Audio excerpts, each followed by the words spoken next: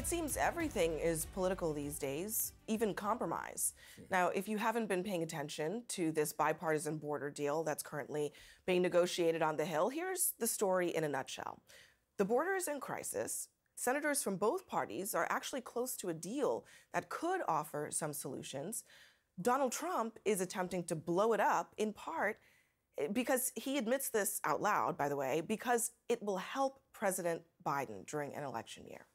Now, House Republicans are predictably falling in line with all of this, basically arguing that the deal isn't perfect, and so therefore it's dead on arrival. In fact, some Oklahoma Republicans are said to be looking to censure James Lankford for even taking part in these talks.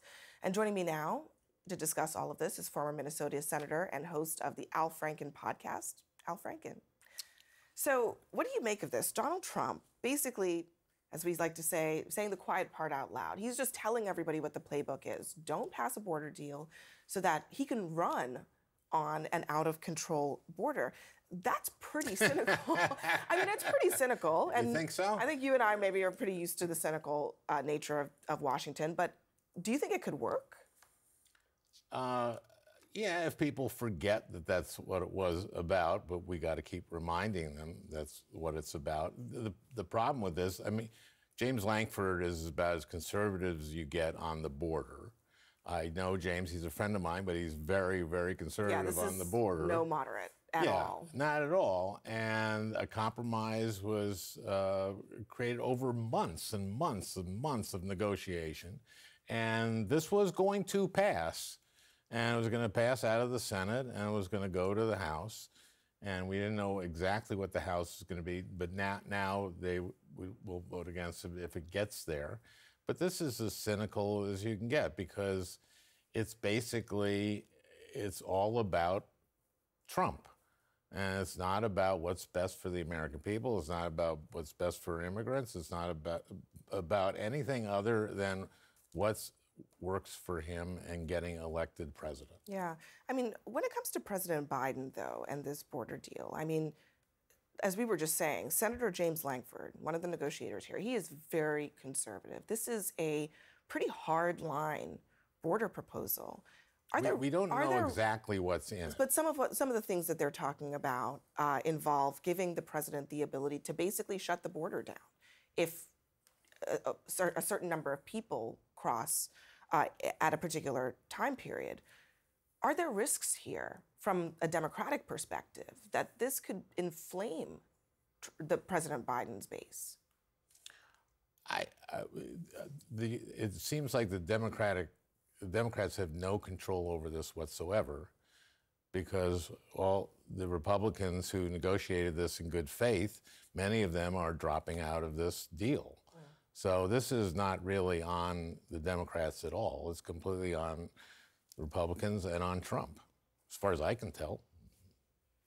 Is it a political problem for President Biden if he cannot get a border deal across the finish line before his reelection is underway? Well, that's what Trump is hoping. On the other hand, there can be a backlash to this, which is if you and others in the media are saying this is exactly what happened, and people will know that, oh my gosh, this guy is out for himself and that's it. That's who this guy is. This is just who Donald Trump is. So this and remember that part of this was about Ukraine, funding for Ukraine. That was the other. And Israel, by the way. Yeah, this is the other piece of that, though.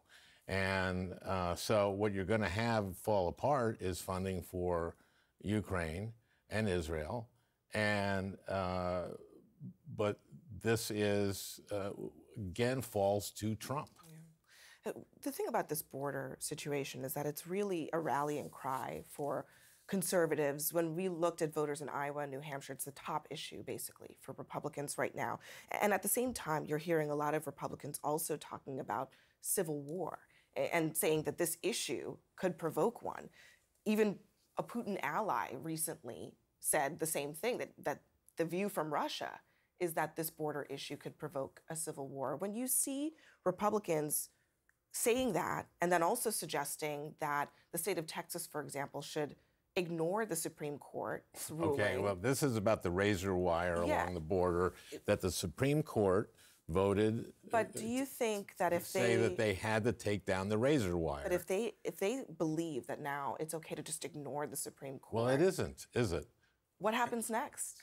Well, then then the federal government comes in and says, "We're sorry, Texas, but federal borders are enforced by the federal government, not state governments, and we're taking down your razor wire. And if God forbid someone shoots at one of us, we're going to respond." I mean, we have a form of government, right?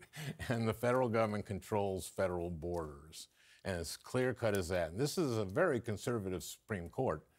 But the Supreme Court made this ruling to take down this razor wire. November looks likely to be a Biden-Trump matchup. How do you think? I would say so. How do you think that goes if, let's say, the election were held today? Oh, by polling today, this changes all the time, but I don't know. It's going to be a close election either way, is what I say. I would like to see people like James Mattis and John Kelly. I want to read, can I read a couple things? This is John Kelly on President Trump. The depths of his dishonesty, Kelly was his chief of staff. The depths of his dishonesty is just astounding to me. He is the most flawed person I've ever met in my life, okay? This is James Mattis, who was a SecDef.